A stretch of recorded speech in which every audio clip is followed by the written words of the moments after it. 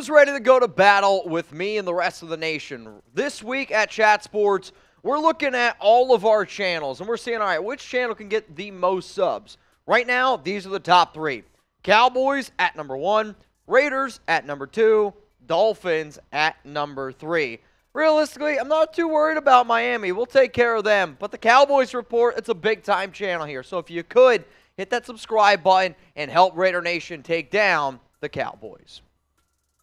Raider Nation, what's going on? You're watching the Raiders Report. And coming up here on today's show, we're going to look at the latest news and rumors around the Las Vegas Raiders. We're going to talk about a lot of the things that Josh McDaniels had to say this week. And one of the biggest things that we're going to look at is the Raiders' offensive line, because I believe the Raiders have already revealed their plans of who the starting 5 is going to be on the O-line.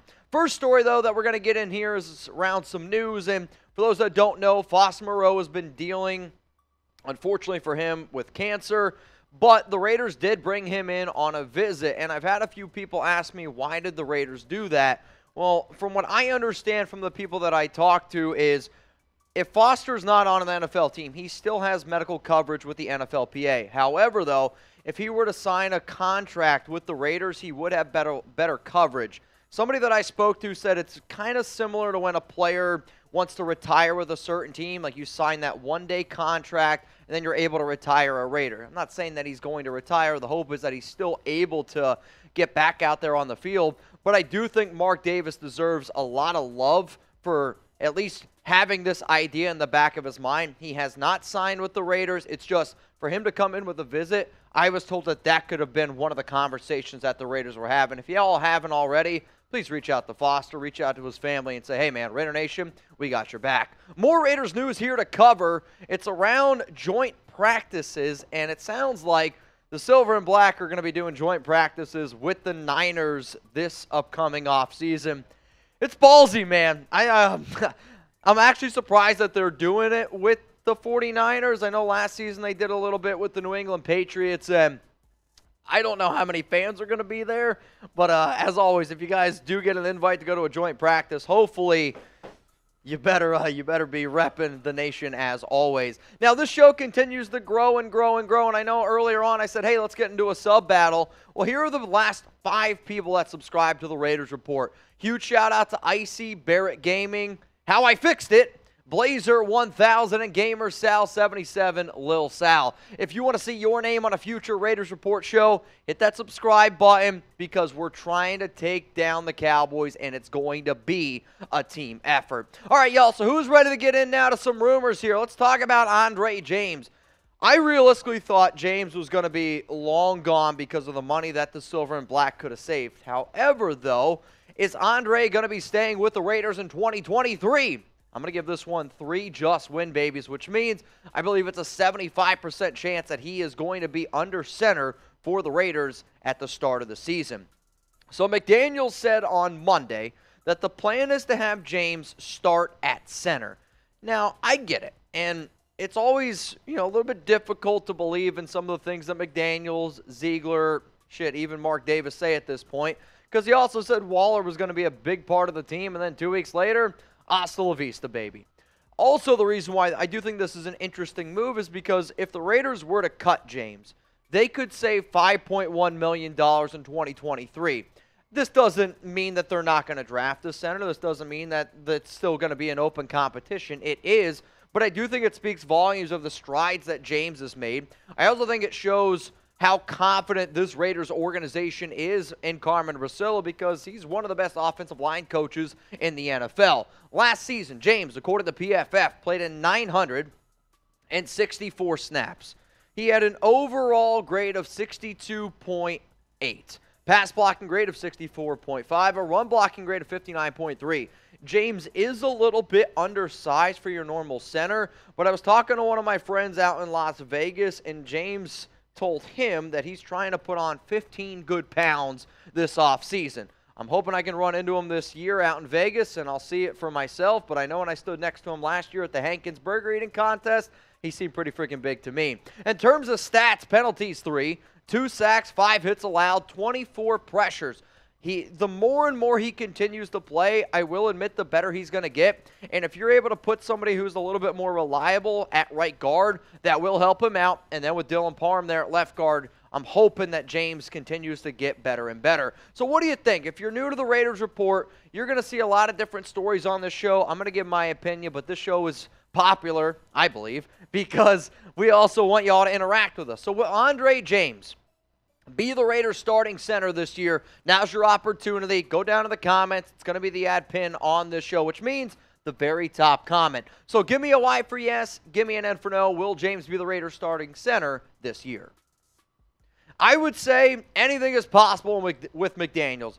However, if you, me, Martin, Sin Overlord, Tyre McMillan, Chugs, we all walked into a Las Vegas casino and they said, put some money down on who's going to be the Raiders starting center, my money's going to go on Andre James. And as it stands right now, if you were to ask me, Mitch, what would be the Raiders starting offensive line in week 1? Yeah, we got to put Parker and Murray over underneath right tackle. I'll get that fixed. But anyway, it would be Colt Miller at left tackle, Dylan Parham at left guard, Andre James at center, Netane Muti at right guard, and then Jermaine Illuminor at right tackle. For those of you that are watching right now, don't look at the backups. I have to fix that. I tried to update it, and yep, it's a big L on my part. So, but the thing that I want you to look at more importantly is this is what I believe that the Raiders starting offensive line would be. Colt Miller, Dylan Parham, Andre James, Netane Muti, Jermaine Illuminor. Still,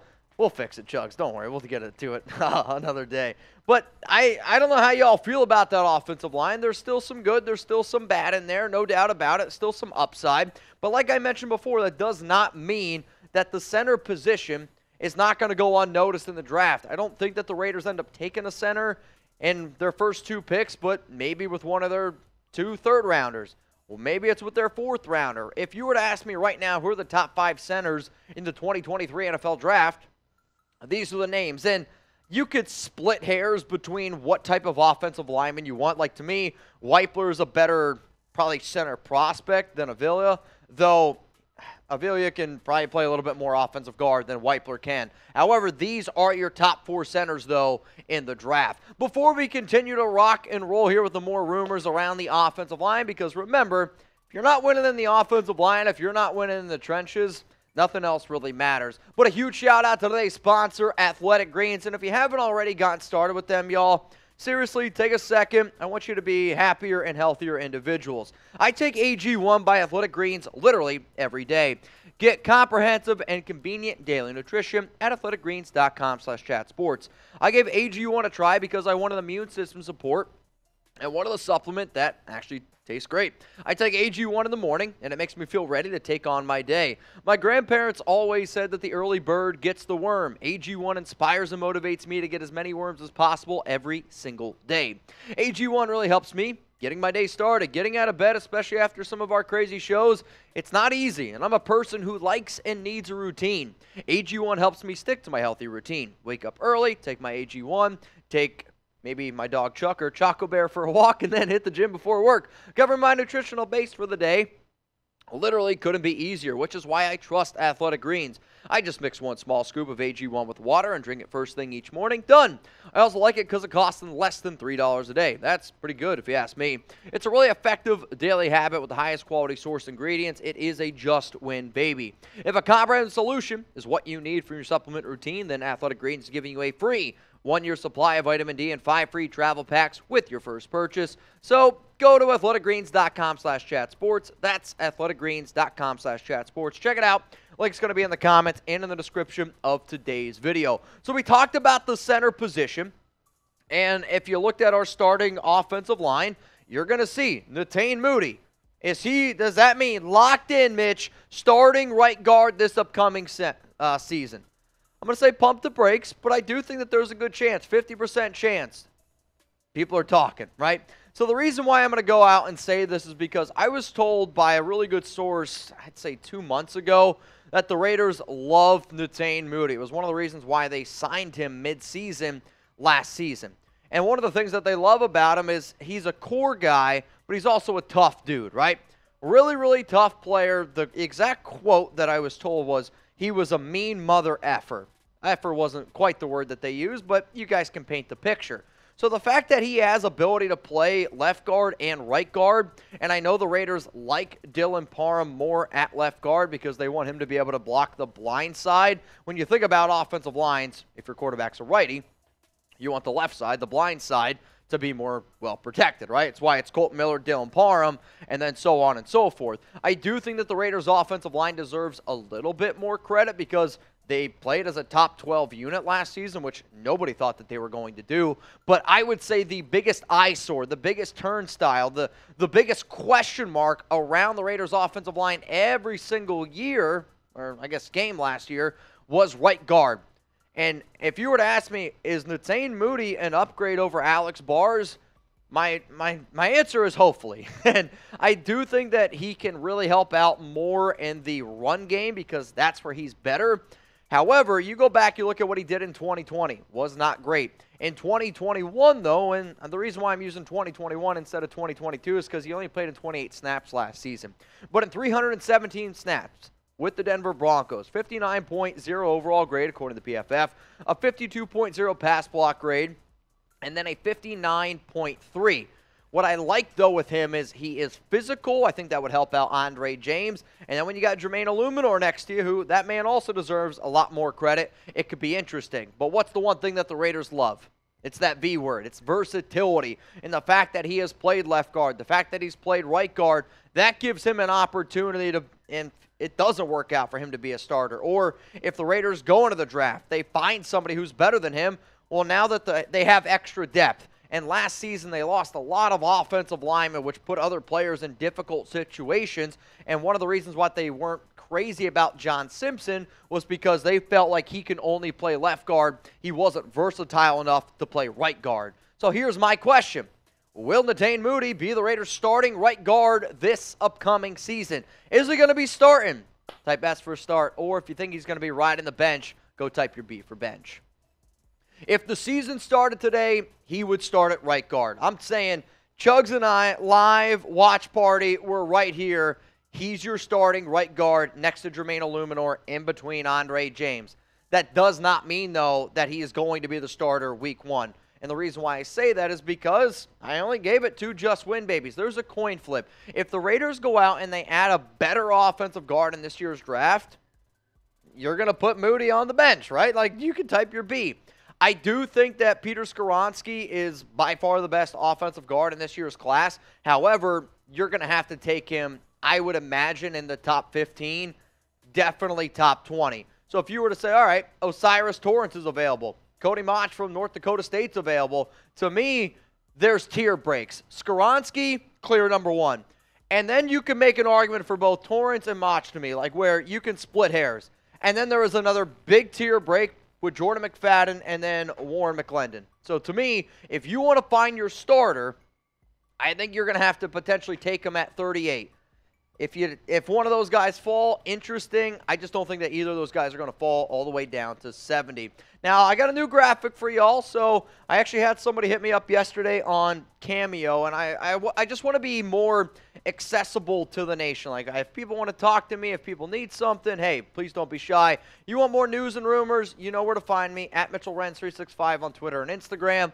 To the diehards over on Locals, I see you. I appreciate you. Check out my mock draft I put out there on Monday. And then on Cameo, I've gotten, requests for happy birthdays. And yesterday, shout out to Steve Segala, who he sent me something on Cameo and said, hey, man, can you give me a Raiders? Can you give me a shout-out on the show? If you hit me up on Cameo and, I don't know, you want me to sing happy birthday, you want to chug a beer, you want to do some crazy shit like that, I'm all about it. And I'll give you a shout-out here on the Raiders Report on top of that. At the end of the day, I like hanging out with y'all. I like being a part of the nation, and if there's extra ways that I can show you how to do that, I'm all about it. So, Steve, cheers to you, man. Let's go to the next one. Josh McDaniels and Dave Ziegler. They're safe in 2023, no matter what.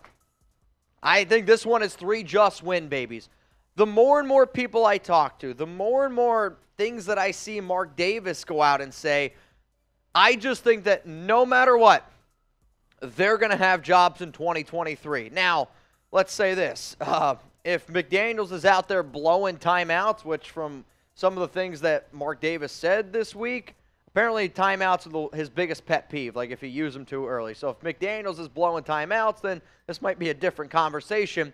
But Mark Davis said that Ziegler and McDaniels, that's the long-term plan. This isn't a 1 year, it's not a 2. He said long-term plan.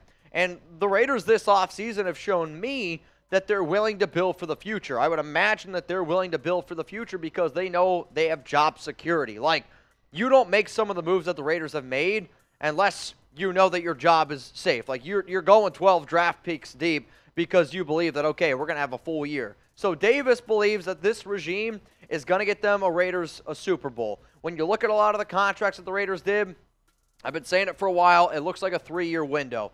I do think that no matter what, Josh McDaniels is going to be the Raiders head coach. Dave Ziegler is going to be the general manager in 2023. Now, if it's bad after 2024, that's a different conversation. So with that being said, what is your confidence level in McDaniels and Dave Ziegler? I got 1,000 people watching this live right now. If you're not watching live, friendly reminder, I go live every single Tuesday, 6 p.m. Eastern Time, 3 p.m. Pacific. So let me know, scale it 1 to 10, your confidence in McDaniels and Ziegler. As it stands right now, I am at a 4. Multiple ways, right? You know what I'm talking about, babe. But when I think about my confidence level in McDaniels, it's hard to be confident. Now, can I be glass half full? Can I be the dude who, hey, this offseason, I'm going to try to be the positive guy? I like the idea of the Raiders trying to build their defense in the draft. I like the idea of the Raiders trying to shed some of that dead cap hit. Like, to me, they are definitely building this roster much different, which I always say if you try to do the same thing over and over and over again, that's the definition of insanity. I can sit up here and say that, okay, this plan that they're putting in place, it could work. And if it ends up working, great. But from what I have seen so far, it's really hard to have that confidence in McDaniels, which is why I gave it a 4. Also, you know, one of the things that I do think needs to be brought up, and I'm going to give Mark Davis a little bit of credit. You know, he took a lot of blame for things that happened to Derek Carr. Derek Carr talked about it. And then Davis said, you know, the one thing that's been constant over the last 11 years since I've been the owner, it's been me, right? And Mark Davis, since taking over as the full-time owner of the Las Vegas Raiders, 79-115 record, and they're 0-2 in the playoffs. I think what you're seeing right now is Davis saying, all right, in years past we have taken the flashy player in the draft, or we have spent a lot of money on big-time players, made the big-time trades, and it hasn't worked out. So if I'm Davis, I'm going, all right, let's try something different. I'm just going to say, screw it. I'm going to put my trust in a regime that has worked before where they put the team over the players and they build through the draft. I think that's what you're seeing Davis do right now. So to me, Mark Davis is going to be patient with McDaniels, and he's going to be patient with Ziegler, whether it's good or bad in 2023. I do think it's also one of the biggest reasons why you saw him use the fantastic quote. He thought that their regime was doing the right things. The players weren't executing. So if they feel like that they can build a plan where the players execute, then in theory, you're supposed to have a lot of success. Unfortunately, though, you just got to wait and see. I will admit, though, if the Raiders are still bad after the 2024 season, that's where I think McDaniels and Ziegler end up getting fired. You had 2022, 2023, 2024. If you had 3 years and you're still bad after 3 years and your plan does not go the way that it's supposed to, that's where I see them pull the plug on this entire thing. So whether you like to hear that or not, I do think that this is going to be a McDaniels and Dave Ziegler show in 2023 and in 2024. Shrug emoji, anything after that.